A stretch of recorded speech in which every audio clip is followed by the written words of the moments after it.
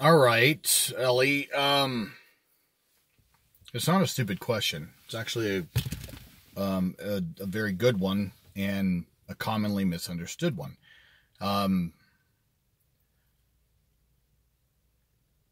But, you know, I'm trying to catch up. I know your question you asked at the beginning of October, so,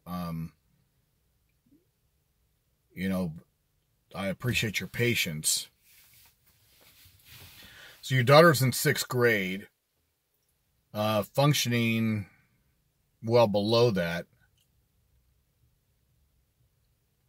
and the district has agreed to pay for an independent educational evaluation. Your question is, because the specialist was contracted by the district, will the specialist side with the bias from the school district, or will be neutral and give an accurate report?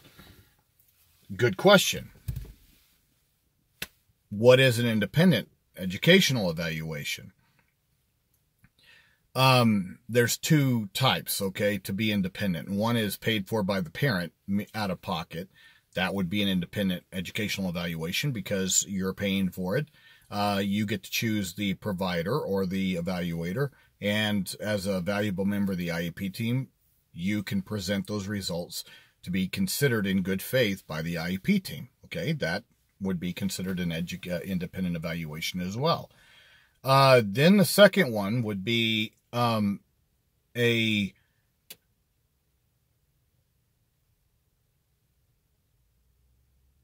educational evaluation paid for by the school district, okay? But with a professional of your choosing as well.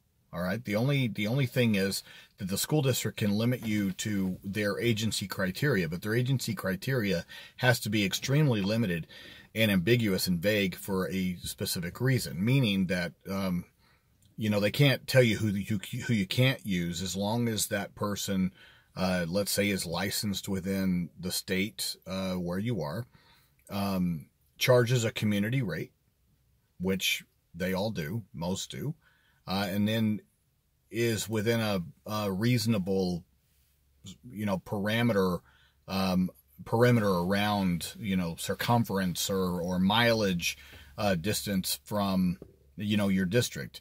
And what I typically see is 100 miles. Now, I have seen it be able to expand outside of that if whoever you're seeking is very specialized in what you're trying to determine is something to where, there's not many of those kind of professionals within a normal radius. Okay. So with that being said, that would be an independent paid for by the school system. They cannot tell you who you can use, and they cannot dictate who you use. So many state departments of education are recommended by the federal government to provide a list. Well, a independent evaluator list is only there for the parents that may not know who is out there, what OT maybe to be considered, or a speech language pathologist or a neuropsychologist.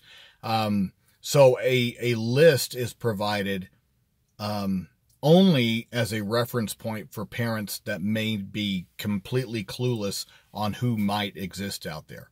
But if you already have people in mind, and if you have already sought out, or if you've done your back research to know that these particular evaluators tend to have a more school-centric viewpoint.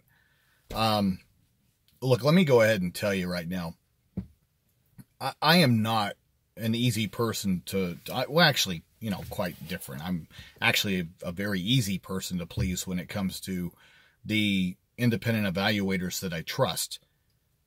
Now, why is that?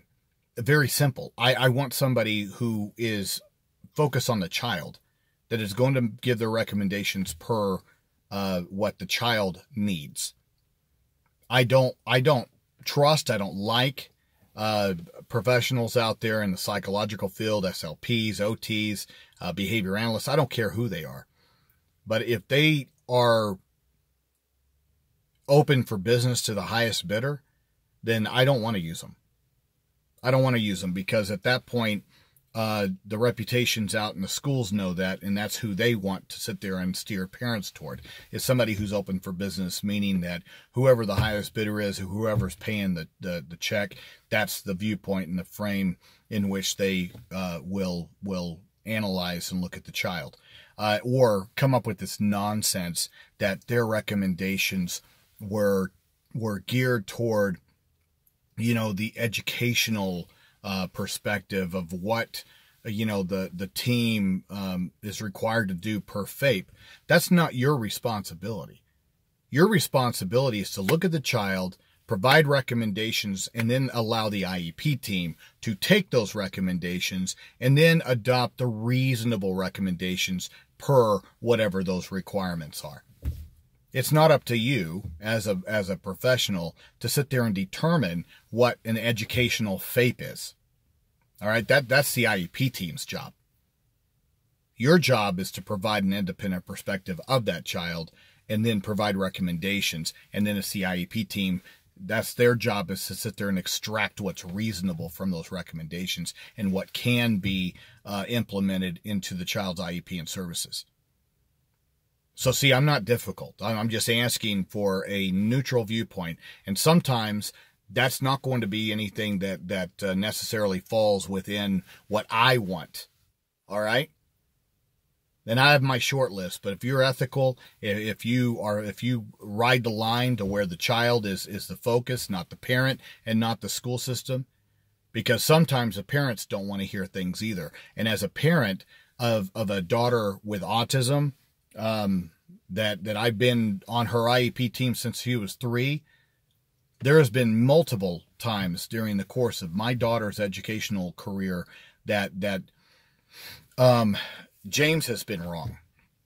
That I've been, let's say, an enabler for my child, to where I've been scolded by some of the professionals that I trust that, we're not doing her any benefit by preempting everything that she needs because she's not utilizing her communication skills and not working on those deficits. And I can't argue about that. So that's the whole point of this exercise is they cannot limit you on those choices. You get to select whoever that professional is. They get to pay for it. And if you get the right one, instead of being bulldogged or told that you have to choose somebody on their list, then you should be fine. And they need to take that report into good faith consideration. But I would be very, very, very careful in that independent evaluation, making sure that it's somebody that does is ethical and does view the child as the client instead of the institution, in order for you to get a real fair and neutral perspective. And if not, then I don't know how far you are in this process, but that's where I'd slam the brakes on and go back to the table. Because what you don't want is, you don't want a bad report being presented to the IEP team, or one that is geared toward the school perspective because the school paid for the report. All right. I wish humans weren't crappy. And just because you have a degree doesn't mean you're not a crappy human being. And just because you have a degree doesn't mean that, you're not, that somehow you're not just as corrupt and pig-headed and ignorant and self-interested, just like everyone else. So you gotta move cautiously in this world, especially in this world today, because we do not have leaders You know, and it's almost like a tyrannical anarchy to where everybody's out for themselves, but everybody wants to tell everybody else what to do. It's insane. It's so, as an IEP team member, and as somebody who is really the leader or the head of your child's IEP team, as their lead advocate, then I would always be mindful and cautious in who is invited onto that IEP team, either invited by you or invited by them.